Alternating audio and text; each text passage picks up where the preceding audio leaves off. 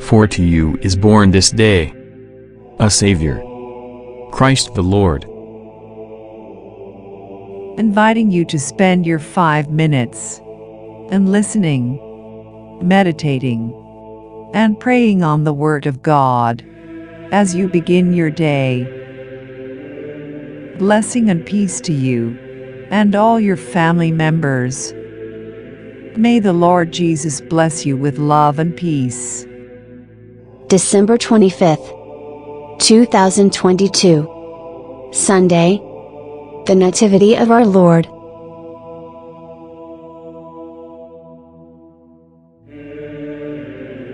Prepare your mind and heart as you listen to the Gospel.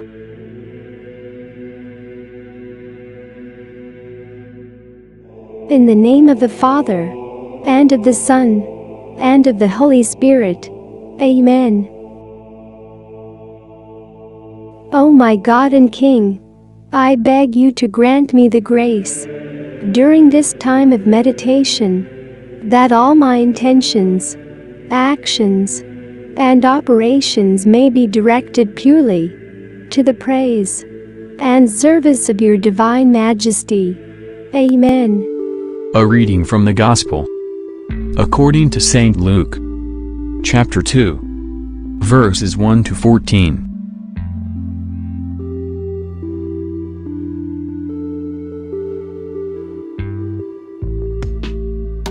In those days a decree went out from Caesar Augustus that all the world should be enrolled. This was the first enrollment, when Quirinius was governor of Syria. And all went to be enrolled, each to his own city. And Joseph also went up from Galilee, from the city of Nazareth, to Judea, to the city of David, which is called Bethlehem, because he was of the house and lineage of David, to be enrolled with Mary, his betrothed, who was with child. And while they were there, the time came for her to be delivered. And she gave birth to her firstborn son, and wrapped him in swaddling cloths, and laid him in a manger, because there was no place for them in the inn. And in that region there were shepherds out in the field, keeping watch over their flock by night. And an angel of the Lord appeared to them, and the glory of the Lord shone around them. And they were filled with fear. And the angel said to them, "Be not afraid, for behold, I bring you good news of a great joy, which will come to all the people. For to you is born this day in the city of David a Savior, who is Christ the Lord. And this will be a sign for you. You will find a babe wrapped in swaddling cloths, and lying in a manger."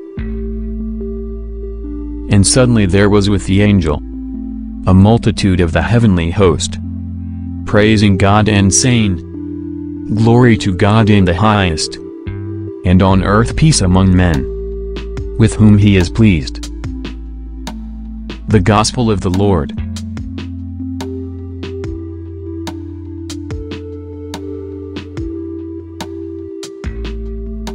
Let us pray and meditate on this Gospel passage. Why was the Messiah, the long-promised Savior from the royal house of David, born in obscurity and lowliness in a little town of Bethlehem? This was a most inconvenient time, and a physical ordeal for Mary, since her baby was due any day now. And as luck would have it, Bethlehem was overcrowded. They had to settle for the most primitive of accommodations, and cave in the hillside, which was used as a stall for animals. The Word became flesh. Why was it necessary that God's only begotten Son, the Word of God, become flesh? God loved us and sent His Son to be the expiation for our sins. The Father sent His Son as the Savior of the world. The Word appeared to take away sins. For God so loved the world, that He gave us His only Son, that whoever believes in Him should not perish but have eternal life.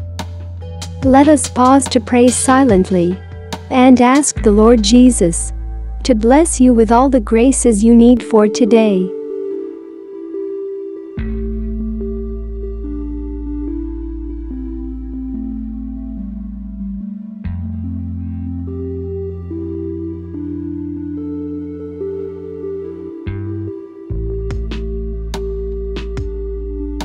Prayer. Lord our God, with the birth of your Son, the Lord Jesus Christ, your glory breaks on the world. As we celebrate his first coming, give us a foretaste of the joy that you will grant us when the fullness of his glory has filled the earth. Amen.